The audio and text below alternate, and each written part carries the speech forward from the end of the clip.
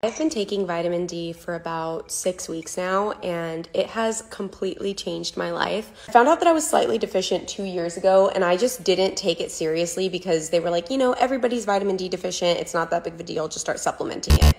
I've been taking vitamin D for like 6 weeks now, and at first I didn't take it seriously, but sorry, she's got an annoying voice, but she's bang on, she's dead right. Vitamin D is really important. Now, what makes vitamin D so important? It's not just a vitamin, it's also a hormone as well. And the crazy thing is 50 to 70% of people are actually deficient in it. So most people in the UK, a lot of people in the US, in the Western world, we lack vitamin D. Here are 3 of the big things that vitamin D does. So first, it really affects your mood and your mental health, which if you follow me, I'm huge on. In a recent study of over 24,000 people, it showed that the more vitamin D taken daily, the less depressed people were. Vitamin D doesn't just support your hormones, it controls how your body makes and uses them. It helps control something called gene expressions, which basically switches on the hormone pathway on and off like a switch, but also key regulators like thyroid, insulin, and cortisol. And finally, vitamin D affects both your sleep and energy. One of the most common symptoms of being vitamin D deficient